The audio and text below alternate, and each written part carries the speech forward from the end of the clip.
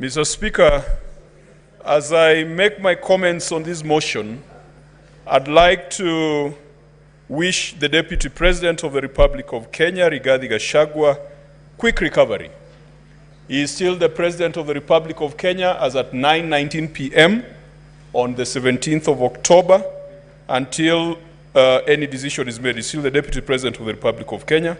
We pray that God gives him the strength and God gives him good health to continue pursuing that responsibility. Mr. Speaker, the Council for County Assembly began his opening statement and his National Assembly, that is the Venerable James Orengo, with a quote from Scripture. Mr. Speaker, allow me also to go to Scripture. And this time I will go to the book of John. In the book of John, chapter 8, we get the story of the adulterous woman. Mr. Speaker, Jesus Christ is teaching his disciples at the temple early in the morning, and the scribes and the Pharisees early in the morning drag a woman to his presence and say that this woman has been caught in the act of adultery. The Bible says that she has been caught, and I quote, in the very act of adultery.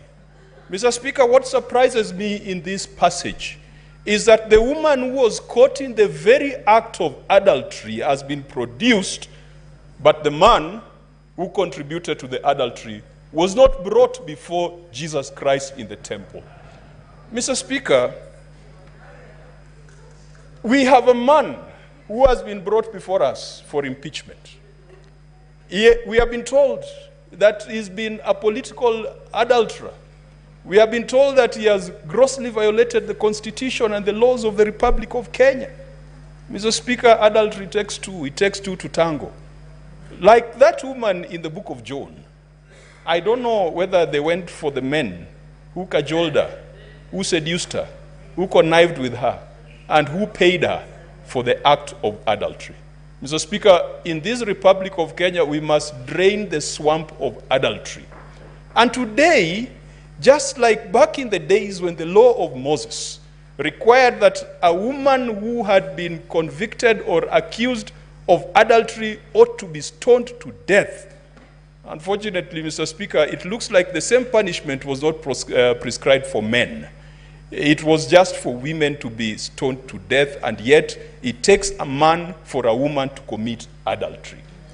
Tonight, because the Constitution of the Republic of Kenya is just like the law of Moses, it says if you are found guilty of political adultery, you should be stoned to political death. It is called impeachment. You are sent into political purgatory for 10 years. You cannot run for office. Mr. Speaker, we must deal with the law as is. The law as is requires us that the woman or the man accused of adultery must be stoned to death in this chamber. That is the law as it is. But, Mr. Speaker, we must make sure that we bring those other men and women who commit and who encourage people to go into adultery so that they also face the same sentence and they also face the same judgment. Mr. Speaker, I am convinced that political adultery has been committed in the case before us. There has been a conversation about a dubious shareholding structure of the Republic of Kenya.